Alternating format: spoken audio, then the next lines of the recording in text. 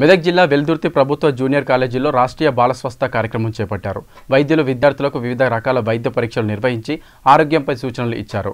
విద్యార్థులలో లోపాలు ఉన్నట్లయితే సంబంధిత ఆసుపత్రికి తరలించి ఉచితంగా చికిత్స అందించడం జరుగుతుందని వైద్యులు తెలిపారు. రాష్ట్రీయ బాల స్వాస్థ్య కార్యక్రమం నుంచి వచ్చాము. మా టీంలో 2 డాక్టర్స్, ఒక మేల్ ఒక ఫిమేల్ డాక్టర్ ఉంటారు, ఒక ఫార్మసిస్ట్ ఏఎన్ఎం. మేము ఇలా 0 to 18 మా టార్గెట్. మేము స్కూల్స్, అంగన్వాడీస్, జూనియర్ కాలేజెస్ పిల్లల్ని స్క్రీన్ చేస్తాము. మేము చేసేది జనరల్ బేసిక్ స్క్రీనింగ్ అనమాట.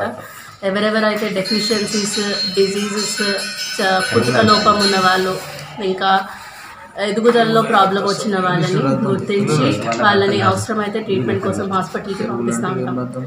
We are from RBSK. రాష్ట్ర బాల స్వాస్థ్య కార్యక్రమం is a central scheme.